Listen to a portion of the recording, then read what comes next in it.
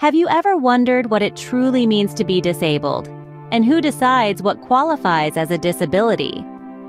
A piece of legislation, known as the Rights of Persons with Disabilities Act, passed in 2016, provides some answers to these questions. In India, the RPWD Act 2016 is a significant milestone in the journey towards equality and dignity for persons with disabilities. This act recognizes 21 types of disabilities, a considerable expansion from the previous 7 recognized under the 1995 Act. Blindness is the first disability recognized by the Act. It refers to a condition where a person suffers from any of the following conditions: either total absence of sight or visual acuity not exceeding 660 or 2200 in the better eye, even with correction lenses. Low vision is the next disability.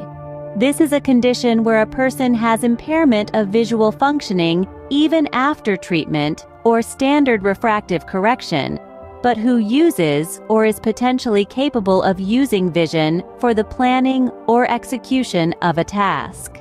Leprosy-cured persons are also recognized.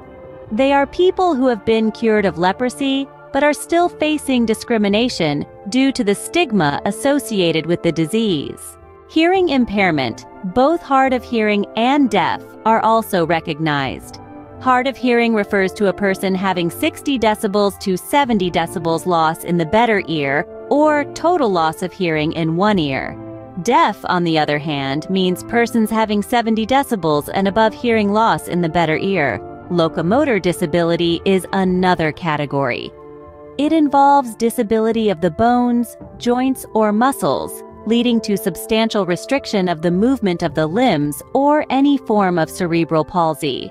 Dwarfism, a condition where the height of an adult is 4 feet 10 inches or less, is also recognized.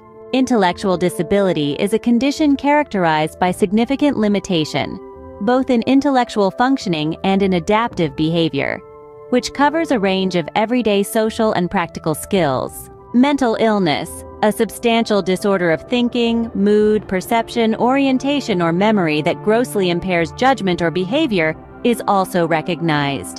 Autism spectrum disorder is also acknowledged.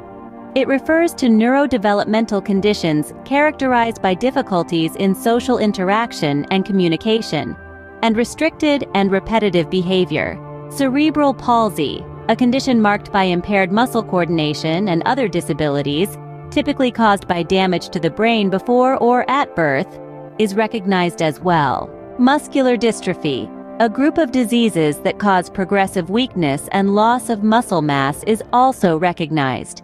Chronic neurological conditions, like multiple sclerosis and Parkinson's disease, are recognized. They refer to conditions that affect the nervous system for a long period.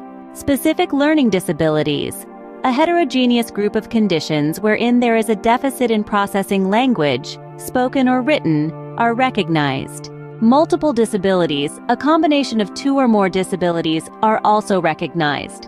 Speech and language disability, a permanent disability caused by conditions such as laryngectomy or aphasia affecting the capacity for speech and language, is recognized by the Act.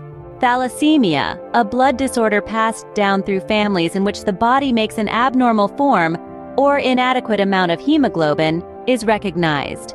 Hemophilia, a medical condition in which the ability of the blood to clot is severely reduced, is acknowledged.